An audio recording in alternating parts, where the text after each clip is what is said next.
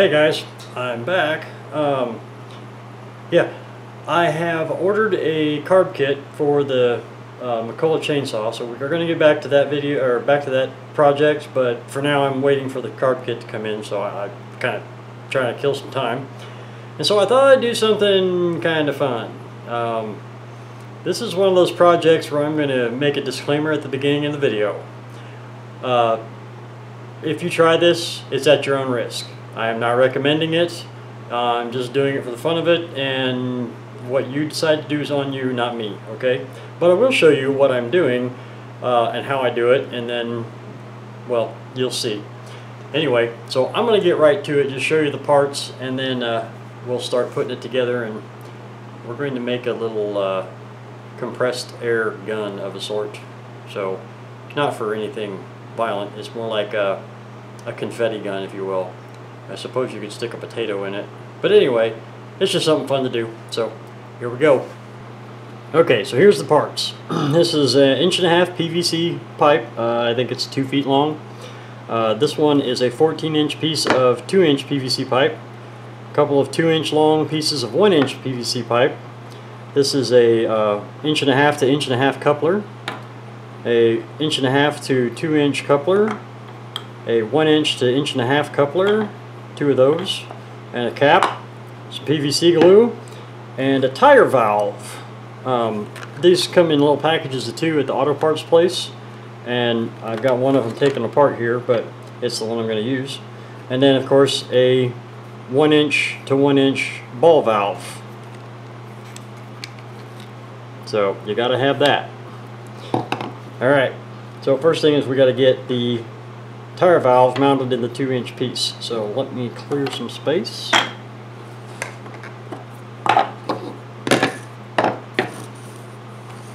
Bring on the drill bit. And we're going to go about 3 inches from the end.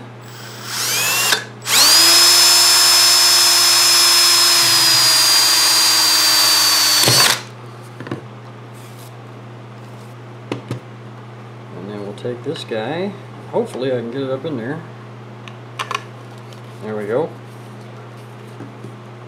And then this comes with a second rubber grommet, but I don't need that full height. So what I'm going to do is take and snip off at this ridge right here. Just cut it off.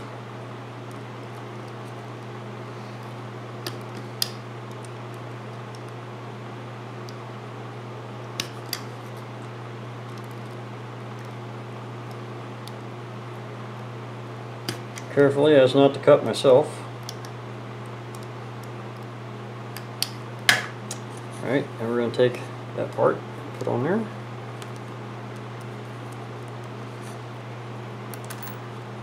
Little cap. And a nut. I don't have a wrench over here yet. 2 shakes.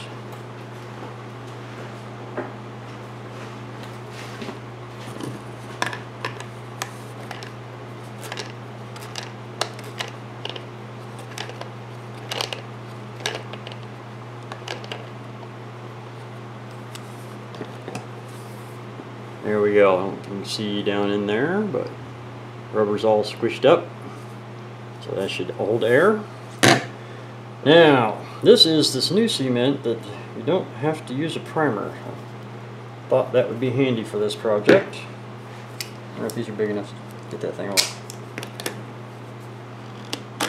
Nope.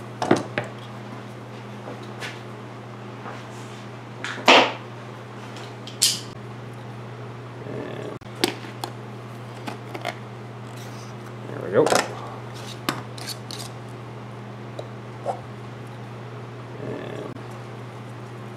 we'll cram that up real good and cap the end. Make sure it's nice and tight. And I'm going to set that aside, and we're going to go with the valve assembly. He gets PVC 1-inch pieces in each end. Oh, that might have been too much. I got a rag over here. Let me go.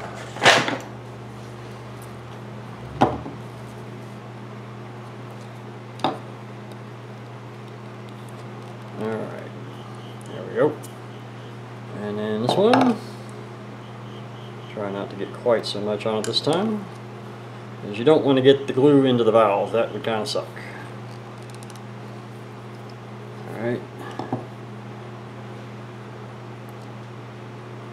And we're going to doctor up that end and put one of these here.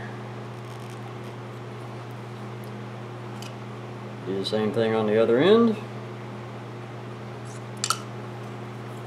Here you can be a little sloppy, it doesn't matter. Except you don't want to get on your nice Rubo bench. Which, by the way, I have videos out on how to build. This was a fun project, this bench, but anyway. So there we got that. I'm going to get these stickers off. They will not be necessary, and I think they might get in the way of a good seal. Alright, so on one end of this, we're going to put this guy onto our 2-inch PVC, like so.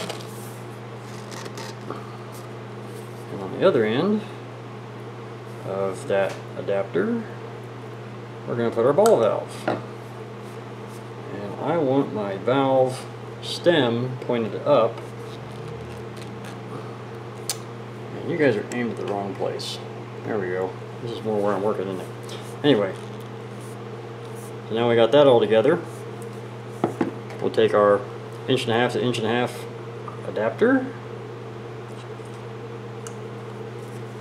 stick him on there, and then our 1.5 pipe.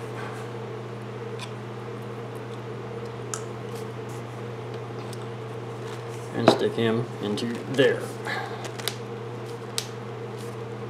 And that is it. Already assembled one quick gun, if you will. Quick air gun.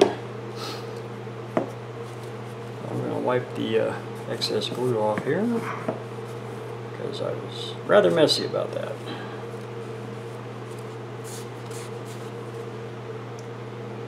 Alright.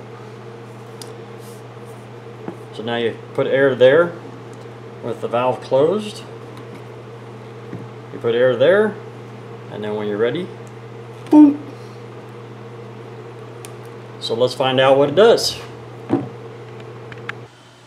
So I don't have any confetti to put in it, so what I have is, this is the rope that came with the pull start for the chainsaw. When I bought the pull start for it, I didn't need the rope, it already had good rope. So this, of course, is way too loose in the pipe.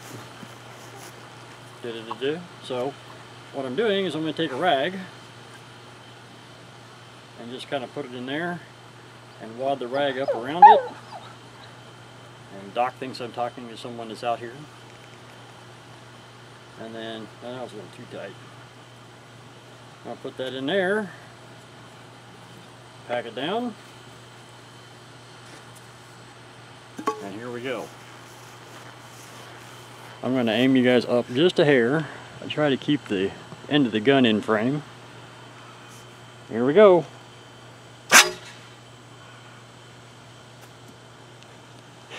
Yeah, that worked pretty good. The rope went about 35 feet in the air. I was aiming it nearly straight up.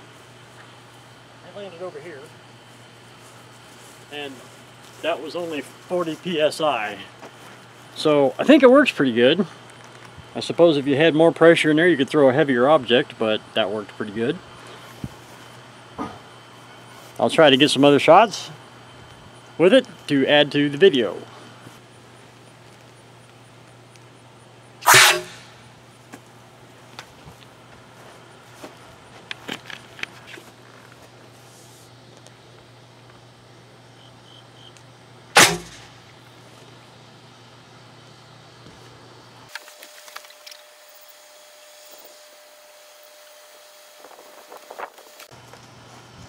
Sandbag. All the way to the driveway. Probably 50 yards. And it was at least that high as well.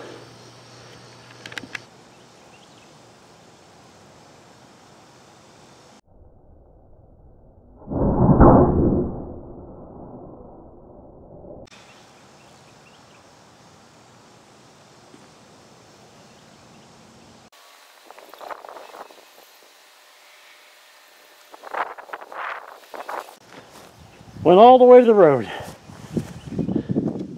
It's a little more than 50 yards there. Anyway, have a good one, folks. Bye.